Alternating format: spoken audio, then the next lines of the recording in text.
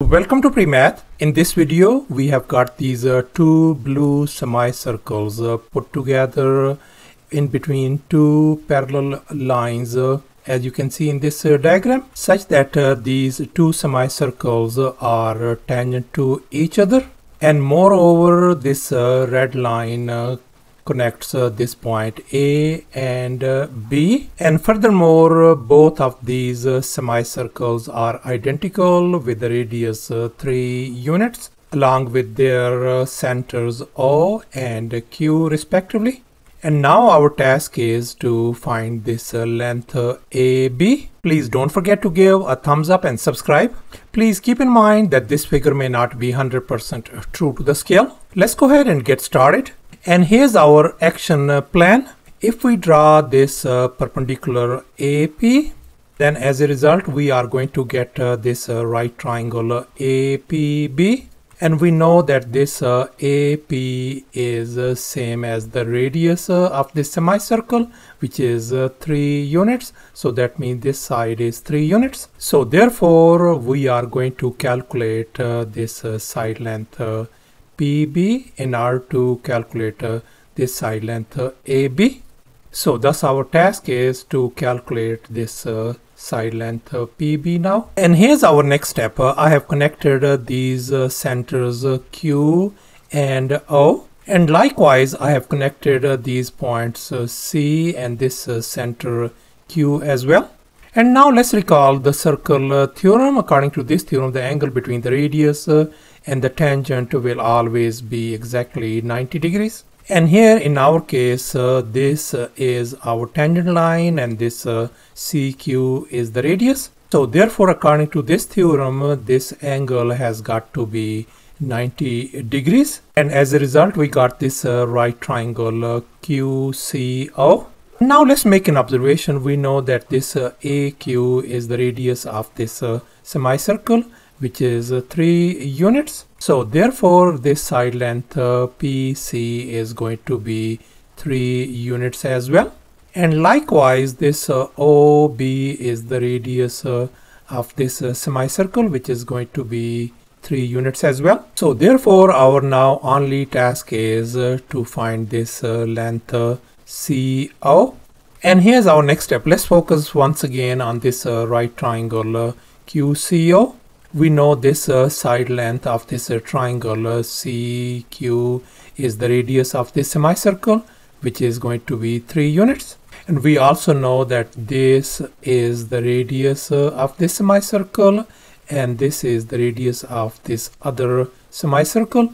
Both of them are 3 units each. And now let's recall another crucial fact. The centers and the point of contact, that is also called point of tangency, are collinear. So therefore these centers Q, O and this point of tangency lie on the very same line. So therefore this whole length QO is going to be 3 plus 3 is going to give us 6 units. So thus our this QO length turns out to be 6 units. Now let's go ahead and apply the Pythagorean theorem on this right triangle QCO.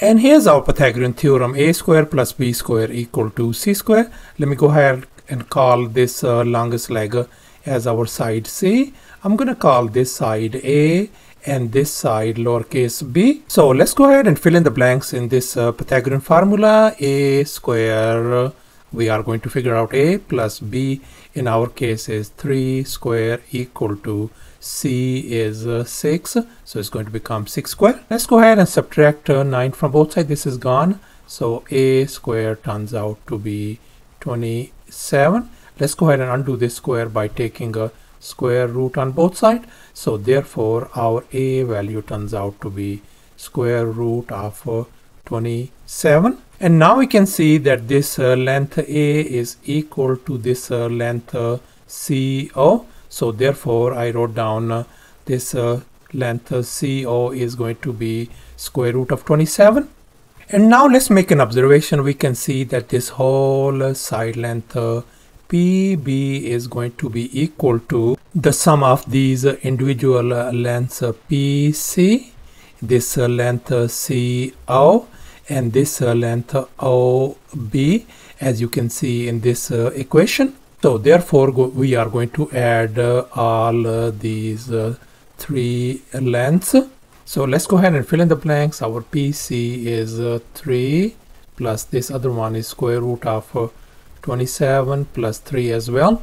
And if we add everything, that is going to give us 6 plus square root of 27. So our PB length turns out to be 6 plus square root of 27. And here's our next step. Let's focus on this right triangle APB once again, whose this side length PB is 6 plus 27 square root.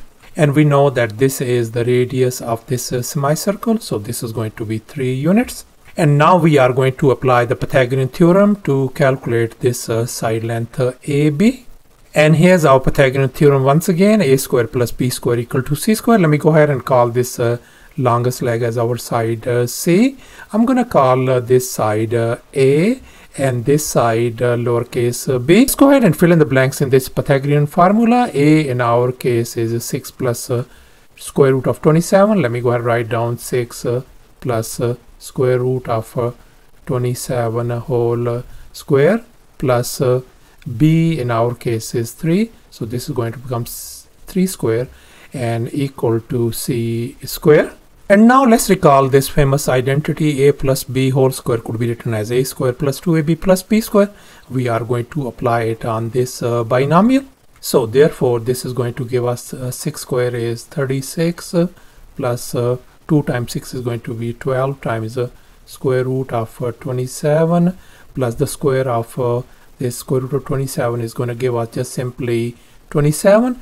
And then we're going to write down 3 square is plus 9 equal to c square. Now let's go ahead and combine the like terms, these numbers. That's going to give us 72 plus 12 times the square root of 27 equal to c square. And now let's focus on this square root of 27. I have copied it down, and if we simplify, that is going to be equal to 3 times the square root of 3. So therefore I'm going to replace this one by 3 times square root of 3.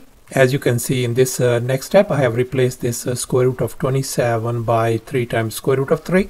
So therefore we are going to have 72 plus 12 times 3 is 36 times square root of 3 equal to c square. And now we can see 36 is in common between these two terms. So therefore this could be written as c square equal to 36. I'm going to bring it outside, and inside parentheses is going to become 2 plus square root of 3. Let's go ahead and undo this square by taking a square root on both sides. So therefore our c value turns out to be the square root of 36 is 6 outside times 2 plus square root of 3. And we know that this side C is same as this whole side length AB. So therefore our AB length turns out to be 6 times square root of 2 plus square root of 3. So therefore here's our AB length, and that is going to be equal to approximately 11.6 units. Thanks for watching, and please don't forget to subscribe to my channel for more exciting videos. Bye.